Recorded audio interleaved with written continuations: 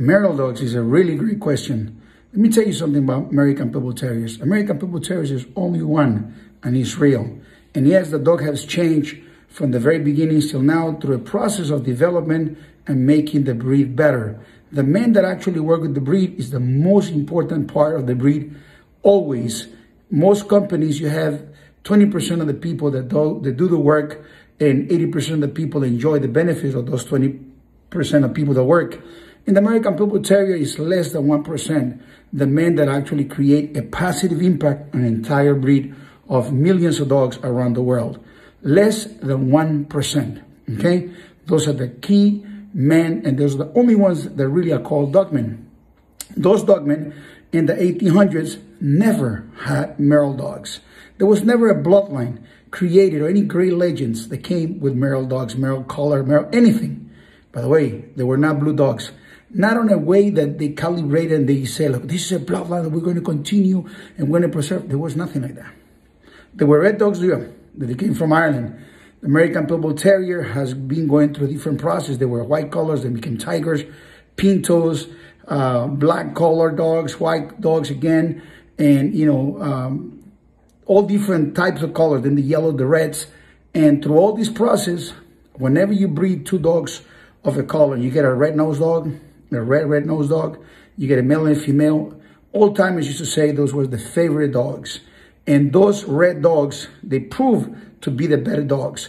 And whenever you had two of those red dogs, red noses, and you breed them, the only thing you're going to get by genetics is going to be red noses. And that's that point of consistency for a breed. When you see the American Pitbull Terriers, it's different than when you see a real breed like German Shepherds or Rottweilers, where everything is one color. You see the parents, you expect the puppies to be the same color. With Pitbulls, you have pink colors, you have blue colors, you have black, red, yellow, white, blah, blah, blah. So what it really is an American Pitbull Terrier? The right answer is they're red, and they're red color, red noses.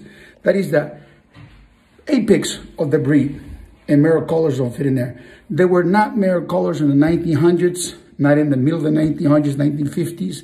There has never been Merle colors. As a matter of fact, there's never been real top-of-the-line blue collars that were blue noses or giant Pitbulls or micro Pitbulls.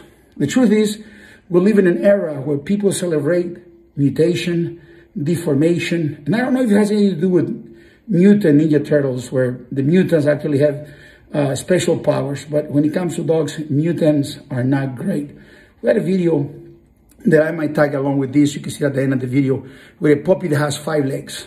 That's a complete deformation. And you look at the video, they're loving it. It's like, oh, it's cute. Oh my God, people are going to be looking for a dog with 5 legs. There's a great factor about the American Pitbull Terrier. It is the greatest dog that America ever had. It is the dog that gave the Americans the concept of underdog and top dog. Winners love that. The founders, the builders, the entrepreneurs of the United States were raised with those 90 dogs.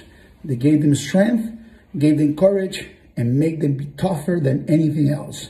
That's why that dog that was a pit dog, one day in the 1800s, they decided, we need a dog of our own. We are a brand new nation, and we need to have a dog of our own. And they say the dogs that belong to our great-grandparents, that we call them pit dogs, that were battle dogs, and were also nanny dogs, we're going to call them our own dogs. So we're going to start by calling them American over everything.